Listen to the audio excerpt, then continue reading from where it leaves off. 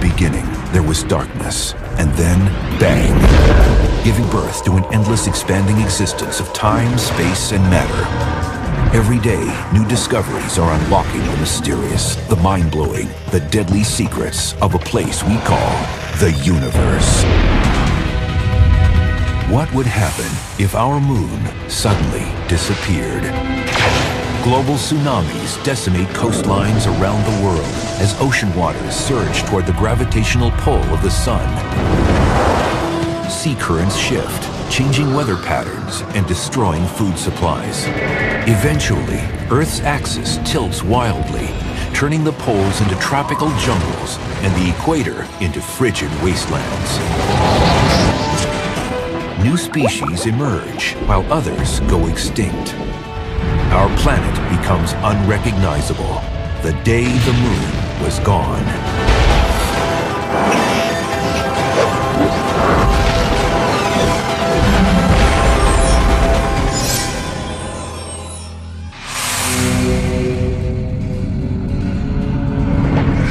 The moon is a barren, lifeless rock, but it plays a surprisingly important role in the story of life on Earth. How important? Let's remove it from the sky and find out. Strange things start to happen almost immediately. People on the coast are the first to notice the change. This would probably create something like a tsunami, a tidal wave, which would be very dramatic indeed.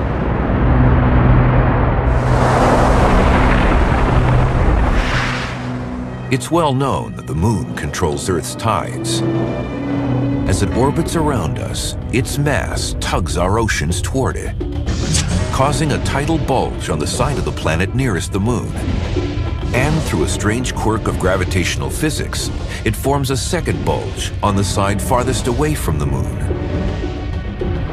Few people realize the sun also plays a role in governing the tides.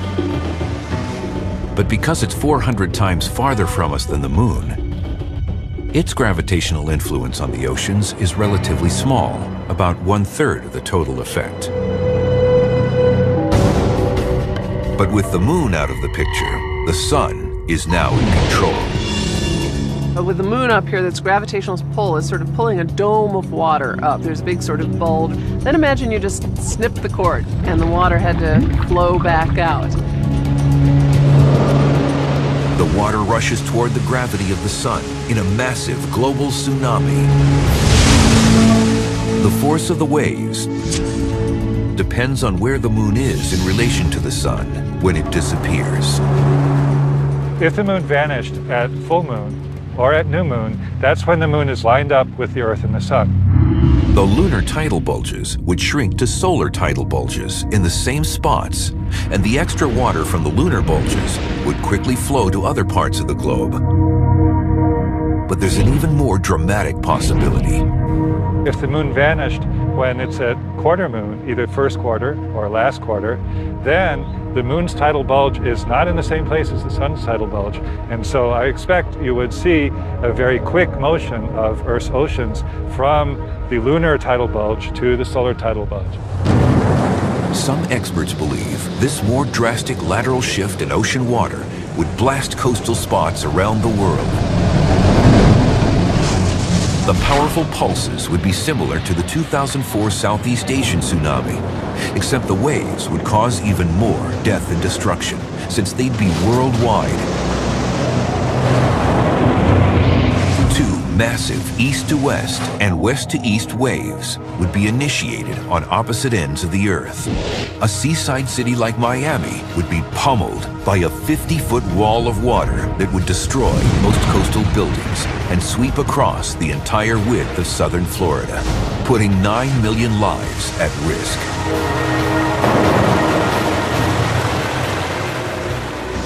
But with such a titanic shift of water, could there be other unpredictable results? One can imagine that perhaps the east-west or north-south motion of that water could disrupt the currents. The Gulf Stream carries warm water from the Caribbean up to Great Britain, and it helps keep Great Britain a lot warmer than it otherwise would be, considering how far north it is.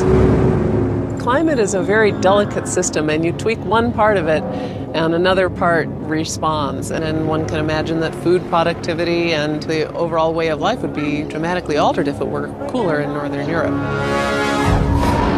The Sahara Desert is a great example of some place that used to be green and lush and now is completely a desert. Having changes with climate can really have impact on our survival. But the biggest impact on our planet would be the changes to Earth's steady tilt, a unique feature that gives us our 4 regular seasons. The thing that locks our planet's tilt to about 23.5 degrees so consistently is the presence of the moon that acts as a large stabilizer.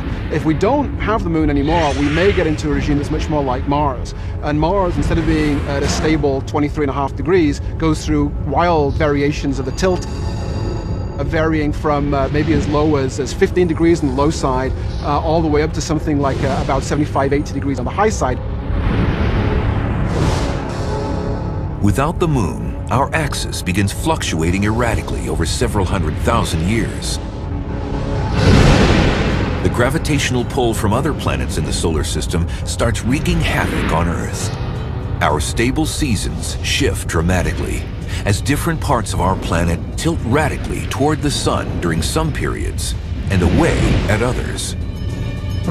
As soon as you get rid of the moon, you're stuck with this radical tilting of the axis back and forth, and therefore radical climate changes that don't happen today. Earth becomes a very strange world as mankind struggles to adapt and survive. If we go to a situation where we don't have that stabilization, those very small changes become very, very big. We may go to a situation where the ice becomes stable over the tropics. Imagine jungles and forests in Antarctica and ice sheets and glaciers in Central Africa. The tilt would vary on timescales of a few 100,000 years. These are timescales of ice ages coming on the Earth. We know how much of an impact that had, and humanity had a hard time adjusting to those changes as we came out of the last ice age.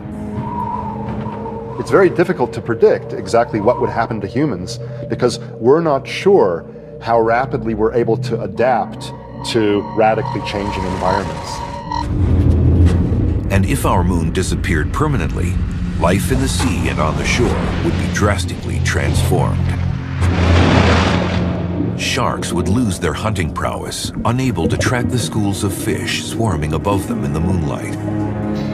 Crabs, used to mating at extreme low tides, become disoriented at the loss of lunar phases.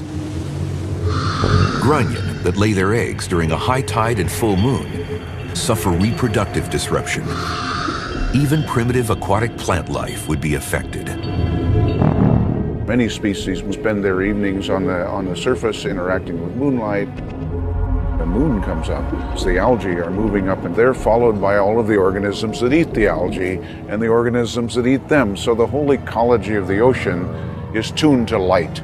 All of these organisms will be completely disrupted. None of their ecology will work because they won't have the usual sensing signals. Millions of people would suffer from food shortages, and coastal economies would be devastated by the worldwide crash in marine life populations. I would liken it to one of us suddenly waking up one morning and discovering we were blind or deaf. That would be a chaotic thing. An Earth without the moon is a rudderless planet, highlighting just how critical this big rock is to sustaining life here. There are over 150 moons in our solar system, but Earth's moon is truly unique. Our moon is unlike any of the other moons in the solar system. It is huge compared to Earth. It's about a quarter the size of Earth, and you don't see that in any of the other planets.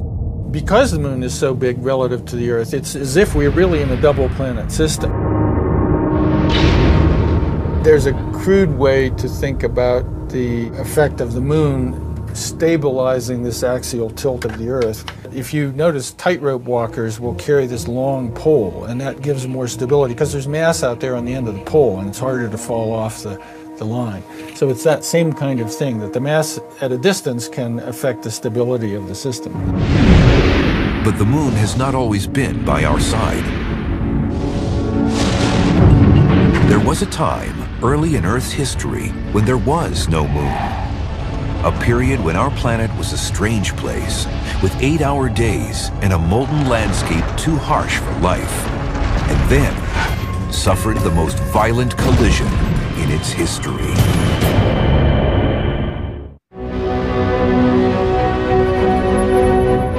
It's hard to imagine, but there was a time when our Earth did not have a moon.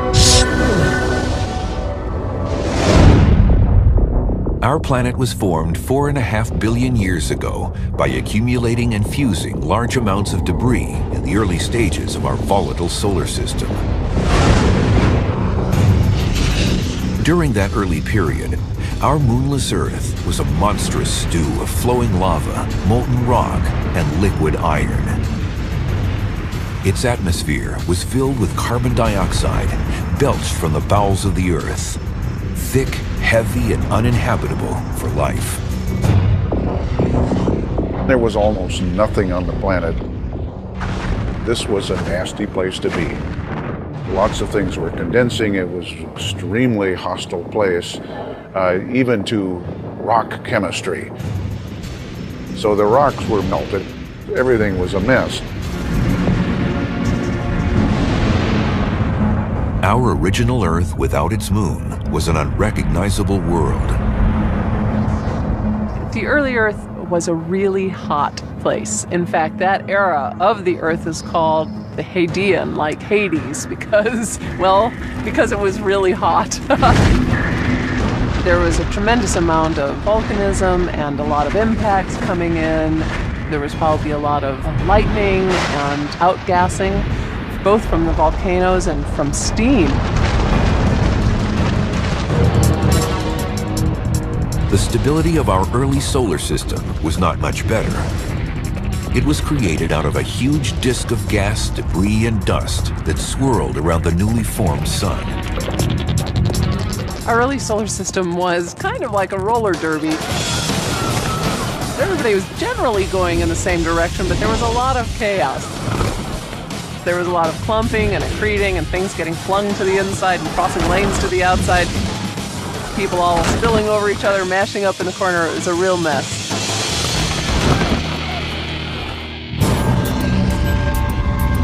Without the moon, we can only guess at the Earth's early tilt and rotation rate. That would have been determined by the multiple glancing collisions from the innumerable asteroids and protoplanets that ricocheted throughout our early solar system. If you kind of average over the solar system, you look at all the planets and the big asteroids and make a bell curve of rotation speeds, it looks like the typical rotation speed might be 8 hours, something like that. So we could make a guess that that might have been the likely rotation speed before the moon was formed. Then, about 10 million years after our moonless Earth began taking shape, there was a massive collision. Now widely accepted by astronomers, the giant impact theory says that a Mars-sized planet collided at an oblique angle at 25,000 miles per hour with Earth. The impactor blasted more than 70% of the Earth's molten crust into space. A giant whirling arm made up of 5 billion cubic miles of blazing rock and light metals was launched into orbit around our planet. The gravity of the larger chunks began pulling smaller particles towards them. Within 1 year, it coalesced into our moon. The only materials that were blown out from the Earth were the crustal rocky material, and that's what the moon's made out of. And in fact, if you go to any other place in the solar system, for example Mars, or you look at meteorites that come from the asteroid belt, there are certain ratios of the different types of oxygen. That ratio in other parts of the solar system is very different than what we see in the Earth. Now we fly to the moon, we get the moon rocks, we bring them back. They have exactly the same oxygen isotope ratio as the Earth. So that material came out of the Earth, and that fits this idea of an impact theory. The energy released in the giant collision equaled a force of 6 trillion atomic bombs. That's 1,000 atom bombs for every person in Earth's current population of 6 billion people.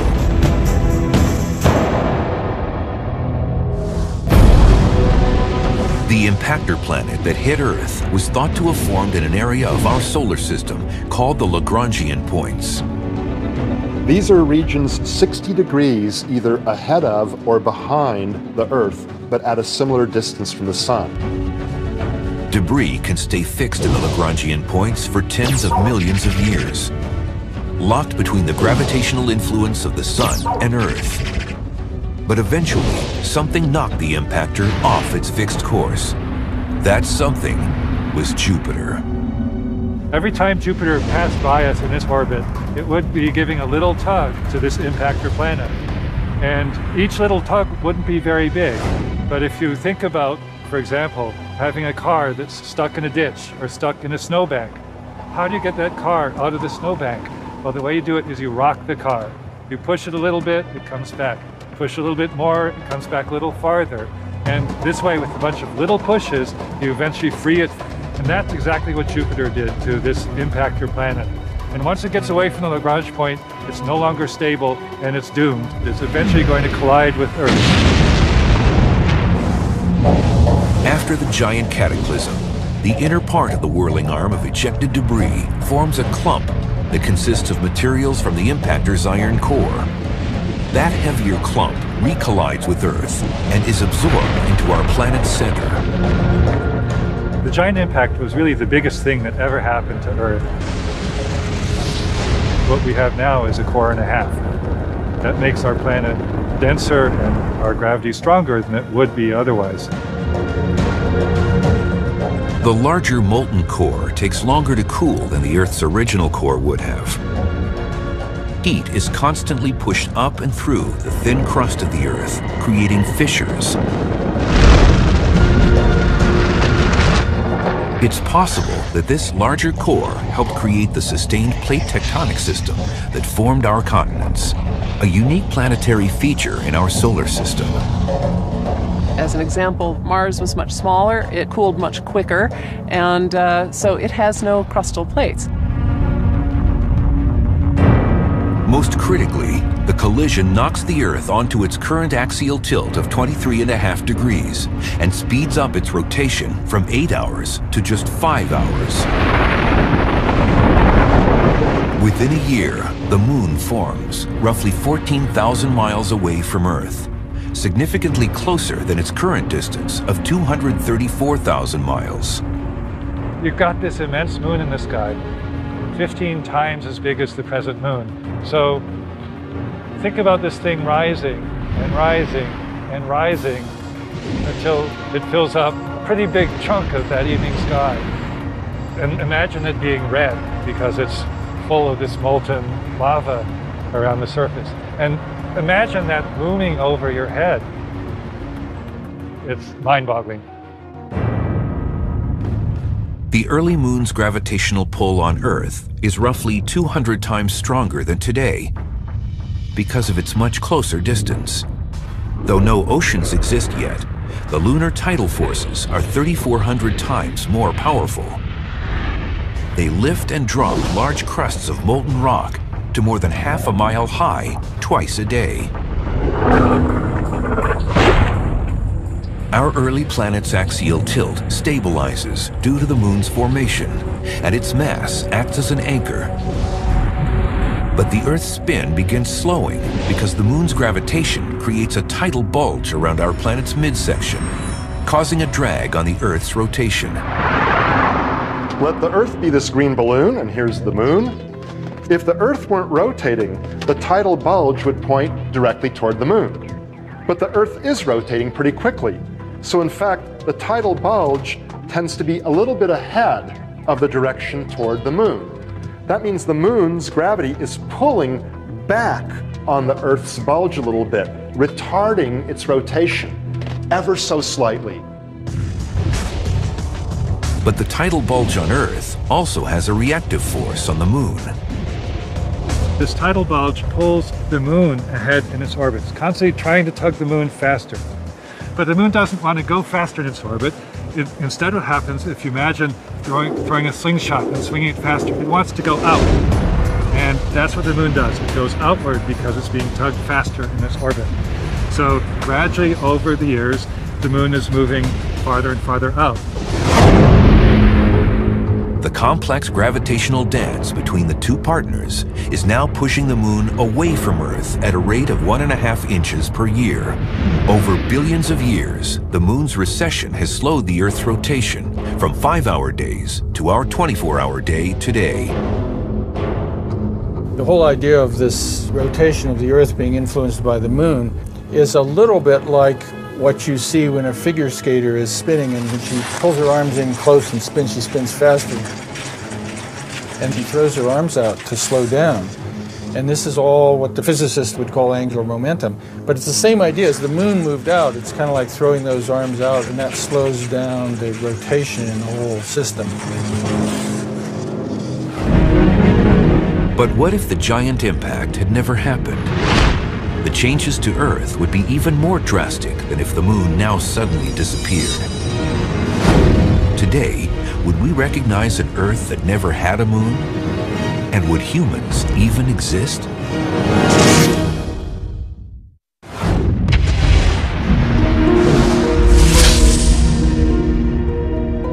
If the moon disappeared instantly, Earth would undergo changes like possible tsunamis, a shift in ocean currents, sea life extinctions, and eventual massive climate swings.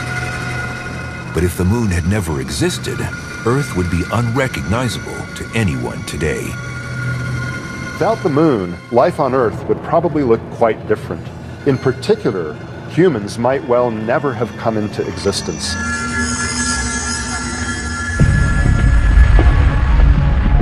About 150 million years after a moonless Earth forms, 4.5 billion years ago, it moves out of its hot molten phase and begins cooling. The day is only about 8 hours long. If we had an 8-hour rotation period, we'd have 4 hours of daylight, 4 hours of night. The nights would be totally black if we don't have a moon. Once cooled, our planet is temperate enough to retain water. Heat escaping from Earth's core drives steam and carbon dioxide beyond the surface, creating a thick atmosphere. Over a period of time, many years, all that atmosphere would have kind of collapsed back out, and then as it cooled, the oceans would have formed in torrential rainstorms. Icy asteroids continually pummel the planet, bringing in another large source of water. With a smaller, cooler molten core, there are probably no plate tectonics, and therefore no large mountains and huge ocean basins. Water soon covers most of the planet's more uniform crust. We certainly would have a higher sea level than we have today, less continental area, and that would be a different world. Our blue marble would be even bluer. Ironically, even with all that water, the early moonless Earth would have smaller tides. Determined only by the gravitation of the sun, they would be just 1/3 the size of our current tides. The range between high and low tide would remain constant throughout the year and would occur at exactly the same time each day. And that means the intertidal regions would have been narrower, probably leading to less diversification of life and perhaps even impeding the progress of life from the oceans to the land, because it's in the intertidal regions where creatures had to develop the ability to survive both in the water and on land. With an 8-hour day, just 4 hours of light followed by 4 hours of moonless black, the early Earth spins 3 times faster than today. The winds howl due to the aerodynamics of Earth's quicker rotation.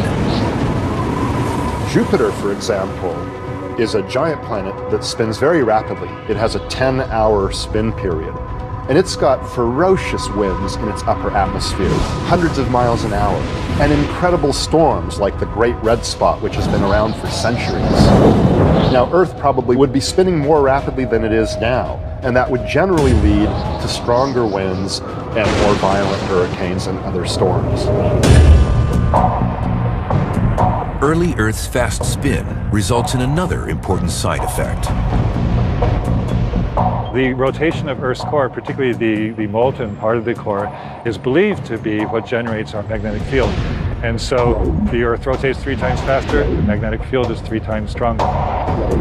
The enhanced magnetic field over the moonless Earth more effectively deflects high-energy solar flare particles towards the Earth's poles, resulting in larger, more spectacular auroras. But by blocking the solar flares, not as much radiation zaps life in the lower atmosphere, decreasing mutations that drive evolution. Stronger magnetic field might have slowed the rate at which life evolved on Earth.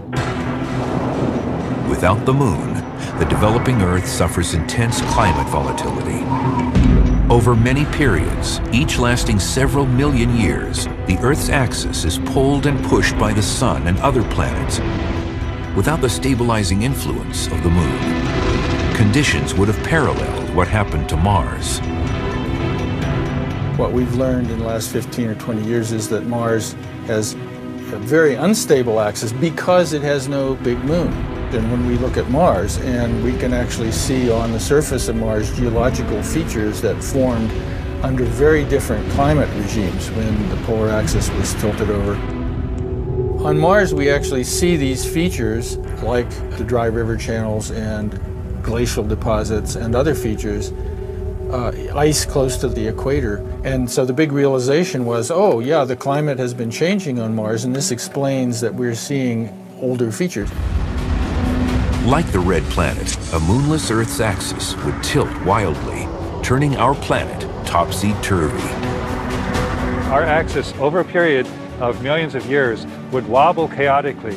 It would sometimes be vertical, it would sometimes be close to horizontal. When it's vertical, then the whole Earth might be kind of a tropical paradise. When it's horizontal, you could actually have the poles pointing towards the sun and the poles actually getting jungles. So you'd see very big changes in Earth's climate as a result of this chaotic wandering of Earth's axis. And this would make it more difficult for life to flourish because it would constantly have to adapt to different conditions, to ice ages and to extremely hot ages.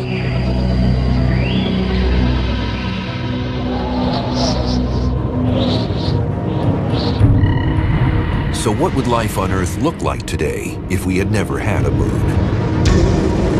Short days, high winds, and other changes could produce a freakish world with creatures that look like they're straight out of science fiction.